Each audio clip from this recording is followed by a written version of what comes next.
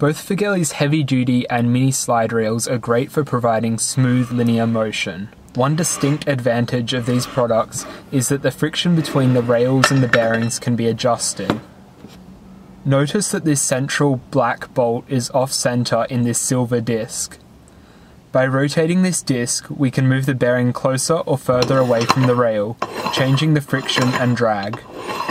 To do this, you will need to tighten the set screws so that the silver disc doesn't spin when the bolt is unscrewed. Now rotate the carriage over.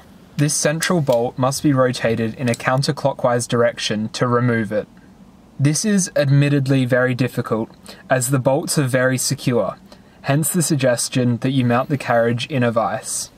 This process is made easier if you utilize mechanical advantage in the form of a longer lever arm.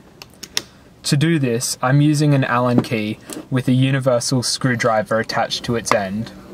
Once the bolt is sufficiently loose, you can remove it fully by hand.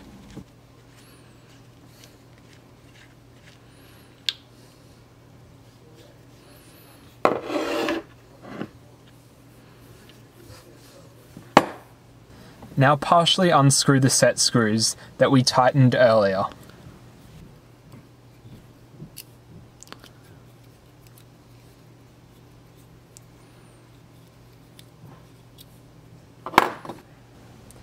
Notice these teeth-like marks on the carriage where the set screws held the silver disc in place.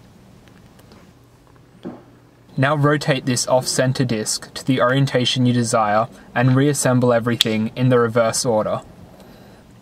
That means first securing the large bolt and then tightening the set screws. Now when the carriage is inserted back into the rail, it slides with ease. Almost the exact same steps can be repeated for this smaller slide carriage. The only difference is being the use of a slotted screwdriver, not an Allen key, to remove the bolt.